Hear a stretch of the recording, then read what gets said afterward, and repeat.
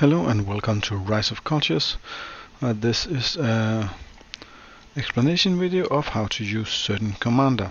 This time we use the rallying cry here from King Leonidas, and there are several ways to use him. First off, there's of course the possibility to get behind the walls, because you drop your units behind and wherever you want on the map. So getting behind the wall, you can get rid of nasty archers hiding without breaking the wall first.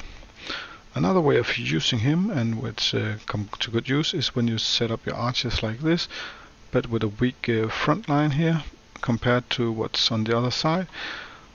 You use them as guards and can protect your weak flank here, and move them as close as possible to the archers here. I will show you in a moment how that works, and then you will have them protected for a lot longer, but you want them as close as possible so you can use massive amount of archers you have concentrated here, so all 16 can shoot at once at heavy targets.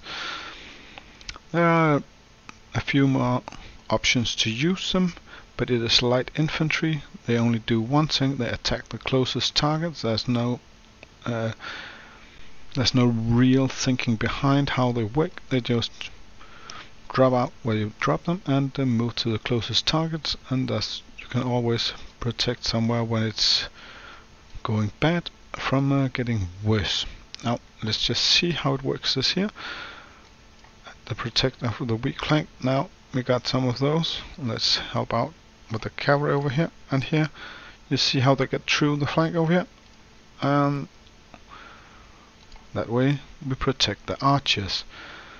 Now we're going to win this one, just because I hate losing, but now these are exposed again, but the archers here are caught, and well, that's not unfortunate in any way, but here you get to use those behind the wall, because they are still protected here, even though they might not be shooting back at those, but they would have done if we had more close combat units, and that way you get rid of them behind the wall.